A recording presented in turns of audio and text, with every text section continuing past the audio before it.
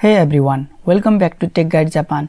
Today I am going to cover a topic that a lot of foreigners in Japan struggle with, and that is updating your residence card information in your bank account without having to visit the bank in person. So here is the situation many of us find ourselves in. You have just renewed your visa, which means you got a new residence card. What most people don't realize is that when your visa status or period of stay changes, you need to update your residence card information with your bank. If you don't do this, you won't be able to do any transaction until you update your information. Many foreigners in Japan rush to the bank in person after this happens. But what a lot of people don't know is you can update your residence card information online. It's quick, convenient, and saves you from the hassle of waiting in the line at the bank, especially if your Japanese language skills are not great or you don't have much time. That's why in today's video I am going to guide you through how to easily update your residence card using your mobile phone. And it's something every foreigner should know after they renew their visa. So let's get started and walk through the entire process step by step.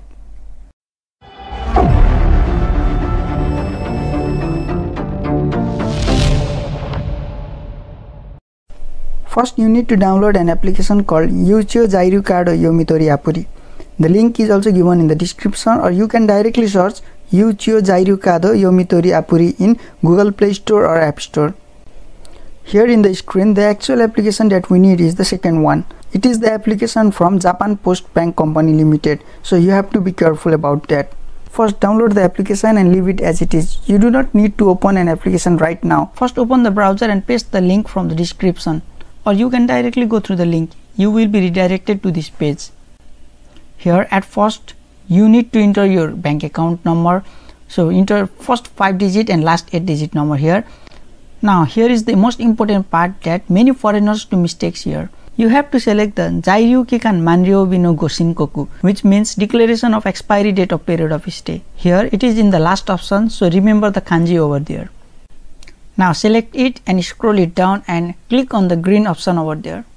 Now if you haven't downloaded the application before, you need to download it now. As I have already told you to download, you can directly go to download the Kanryo. Now here you have to enter your personal detail information.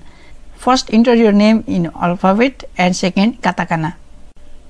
And enter your date of birth and contact detail. You can enter your mobile number. Now it's time to enter the residence card information that you have got after the extension of your visa. Now you have to select your nationality. As I am from Nepal, I select Neparu. Now in the Jairu status, if you are an international student, then select Ryugaku, or if you have got any other visa type, then select according to it. Now it's time to select the period of stay. If you have got 6 months visa, then select 0 in the first one and 6 in the second one, which means only 6 months. And if you have got 1 year visa, then select 1 in the first one and 0 in the second one. If you have got 15 months visa, then select 1 in the first one and 3 in the second one, which means 1 year and 3 months. As I have got 4 years visa, I select 4 in the first one and 0 in the second one. Now select your date of expiration according to your new Jairu card. Please do not make mistake here. Now enter your residence card number. Enter exactly what is there in your card. Now scroll it down until you got the screen to upload the Jairu card. Now upload the front side of your card. Now please be sure that all the card information in the image is readable. Now similarly upload the back side of your card and give the check mark over there. And click on next. Now check whether the entered information is correct or not. After the confirmation, now you need to open the application that you have downloaded before. To open the application, click on the blue option over there. You cannot open that application separately. You need to open it from the blue option given here.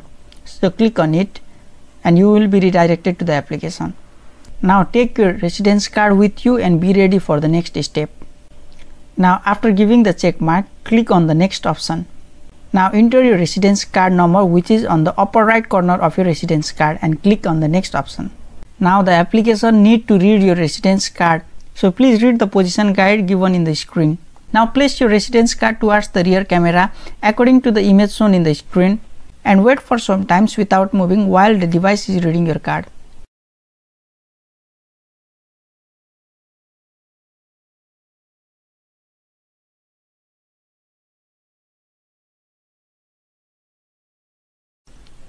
The card has been successfully read.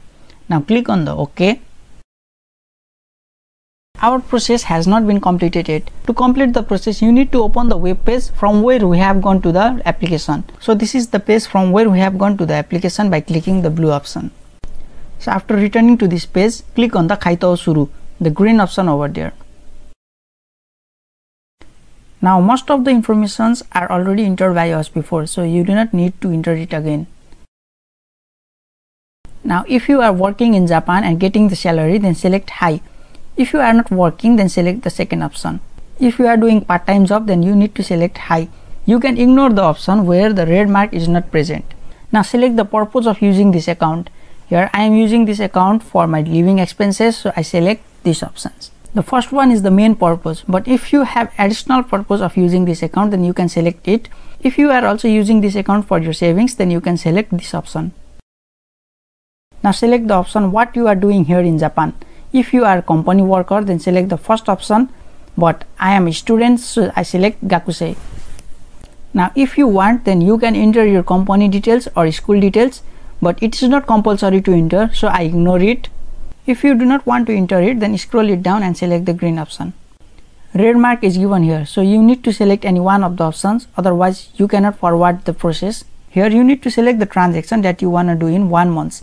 I think 50 man to 100 man is enough for me, so I select this option.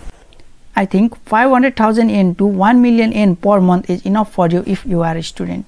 Now in the next, you have to select up to how many transactions you would like to do in 1 week. As more than 3 transactions per week is needed sometime, so select the first option.